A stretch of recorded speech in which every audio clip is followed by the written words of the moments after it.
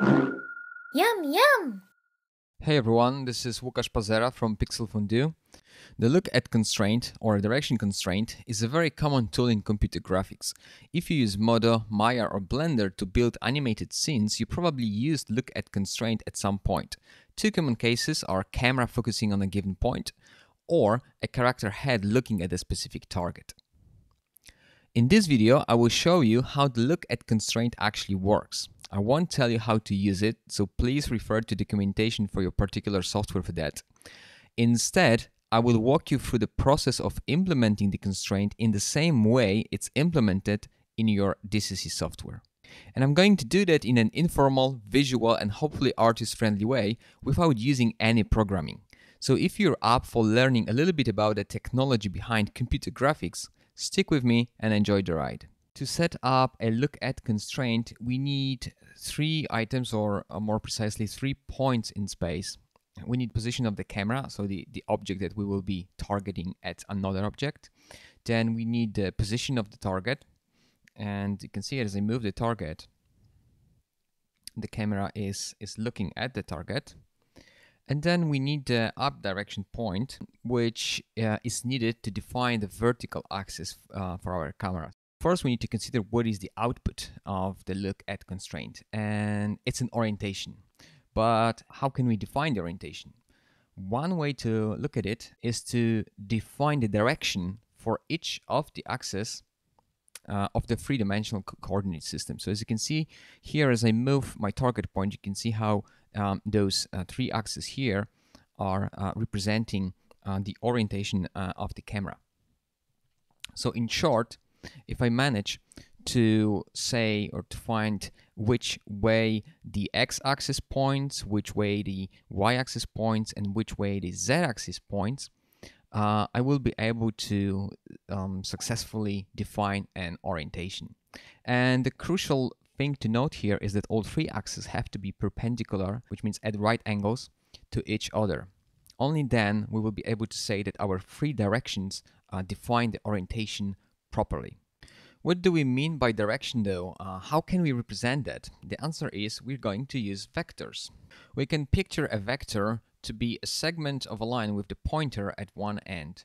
A vector has a direction, which is indicated by this pointer, and a magnitude, which is the vector's length. However, in our case, we are interested in direction only. So for a vector to be considered a direction only, it has to have the magnitude or the length of 1. And it's called a unit vector then. Okay, so how do we define such vector? The vector is defined simply by coordinates of its tip in 3-dimensional space, because we are talking about a 3-dimensional vector. The base of the vector is assumed to be at the origin, so the point 0, 0, 0. And in this case, coordinates of this tip define the vector. If we make the vector to be length of 1, those coordinates, they become a definition of a direction, which is exactly what we need. So now we know that we have to find 3 unit vectors that represent 3 axes of the orientation that we are looking for. The next question is, how can we calculate these vectors that we need? And the answer is we're going to use a branch of mathematics called linear algebra, since vectors and operations on vectors are part of linear algebra. Don't panic though, we'll use linear algebra purely as a tool without diving into how it works.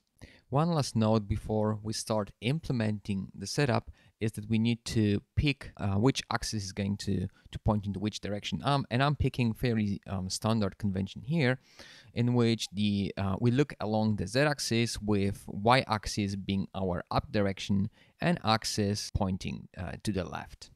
Okay, so let's get going. I'm going to create the Look At Constraint setup using rigging tools inside MODO application. I have all the nodes required for the setup already in the scene, and we will connect them up as we go.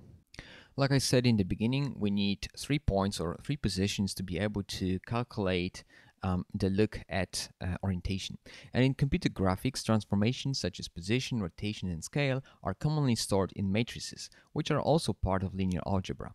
MODO is no exception here, and again, don't worry, we don't really need to know much about matrices. It's enough to say that we can extract the positions that we need from appropriate matrices. this is what those first two nodes are doing. They are taking the word position in matrix form and extract the position and output it in the vector form. So here we are outputting both the target and the up vector points as vectors. And then the next two nodes, they are making these position vectors into directions, which means that they are setting the length of these vectors to 1, which in turn makes them into directions. Now that we have all inputs as vectors, we are ready to perform further calculations. We're going to tackle the z-axis first. To get the z-axis, all we really need to do is we need to take the vector that goes from the camera to the target point and then set its length to 1 to make it into a direction. That's it. And if you think about it, we already did that. So these are those two nodes actually are already doing that. So first we take this position, convert into the vector, and this vector goes from the camera up to this point, but then we normalize it. So we set it to the length of 1. And that's just giving us our z-axis. So let's prove that, and we'll connect this, the output, so this normalized vector, z-axis into here, and then you can see that it works. Now if I start moving my target, you will see that regardless of how I move my target, I already have my z-axis working. So that's 1/3 of the work done already. The x-axis, or the side direction, is next in line. There is an incredibly useful vector operation within linear algebra that is called cross product. When you do a cross product between two vectors, it will produce a third vector that is perpendicular to the first two. We are going to do a cross product between our freshly calculated z-axis and the normalized up direction to produce the perpendicular x-axis. Now I will take the output, so the normalized up direction vector, and plug it as the first input to the cross product, and then we'll take the calculated z-axis and we'll put it as a second input, and then I will have to take the output here and plug it into my x-axis helper, and now you can see it's working. So now I can test it again, move around. Actually this axis doesn't do anything, but this way, now you can see that I have two axes. Now the one note here is that the order of the inputs in the cross product does matter. So if I switch it, I will get the axis pointing in an opposite direction. In MODO, to have the proper direction, the x-axis has to point to the left. So this is the order I need to do. And then one last note at this point is that we take the cross product output and we have to normalize it before we are able to use it. To get the remaining y-axis, we will do another cross product, this time between our calculated x and z-axis. And again, the order is important. So let's see, I'm going to do x and z, and we'll feed the result here into my y-axis. And almost there. So you can see that it's pointing in the wrong direction. It should be pointing up. So I'm just going to switch the inputs. And that's it. Now I have my setup complete.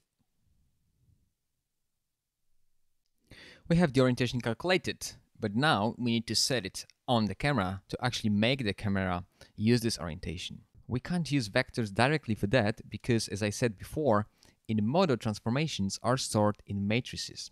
So we need to build a matrix from our vectors. But don't worry, it won't be hard. This is a matrix. Think about matrix as a black box, a format in which we can store orientation. Rotation matrix is exactly 9 numbers, but formatted into 3 rows with 3 numbers each, or 3 columns with 3 numbers each, depending on which convention you choose. In MODO, matrices are row major, so we're going to talk about 3 rows with 3 numbers in each. The result of our calculations is 3 vectors with 3 numbers in each. So does that sound like a perfect match with the rotation matrix? Yes, because it is. Just think that one row of the matrix stores one axis of our orientation. The x-axis or the x vector goes into the first row, the y-axis or y vector goes into the second row, and then the z-axis or z vector goes into the third row. All we need to do is fill in all the rotation matrix inputs correctly, and we will have a working rotation matrix. There's one more thing here though. When we go back to MODO, we will see that the matrix construct node actually has 16 inputs, not 9. And this is because the full transformation matrix is actually 4 by 4, so 16 numbers. But still, the rotation matrix is contained with it. I've already made all the connections, so you can see that what I've done is I fed the x-axis into row 0, element 0, 1, and 2. Then I'm going into row 1 with the y-axis, row 1, element 0, 1, and 2, and then the same for the z-axis, and I'm leaving all the other inputs intact at their default values. And now all I have to do is simply output this matrix into my camera world orientation. And voila! We have a perfectly working look at constraint. I hope it was useful. Thanks for watching. Yum, yum!